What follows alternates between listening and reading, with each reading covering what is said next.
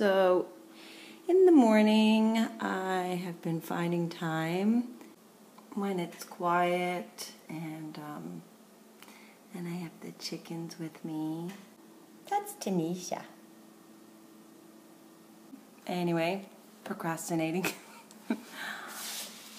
My green power drink and with my nice cup of coffee. I've been just slowly reading through this script to see, just to refresh myself, refresh my mind of the whole thing. And this was the prompt script that the fabulous Erin in San Francisco called her cues from. It's a pretty clean script.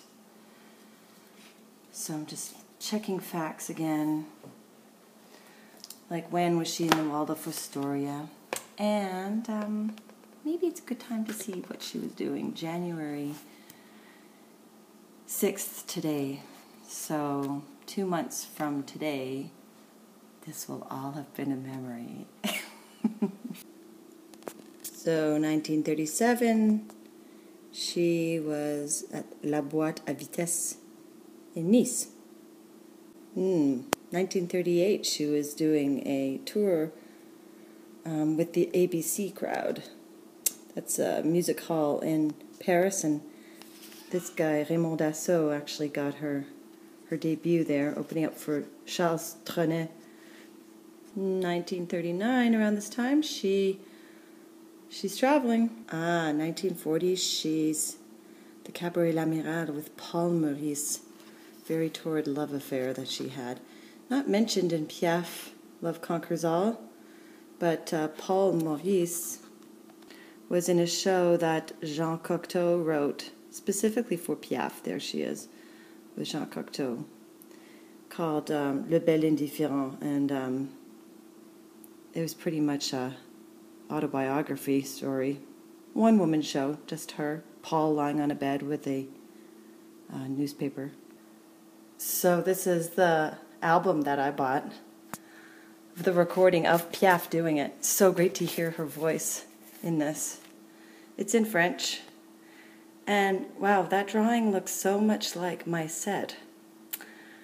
I think this might have been the inspiration for my set when I saw a clip of this in a documentary of Piaf doing it. Yeah, I think this is it. Cool.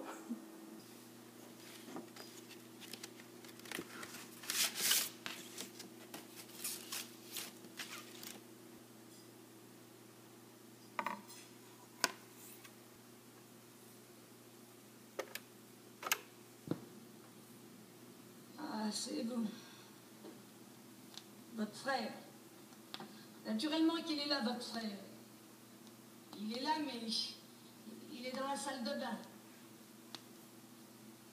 Je vais l'appeler. Émile! Did you like that, Momo? We're going to listen to the whole thing, but you guys don't have to listen. Thanks for watching.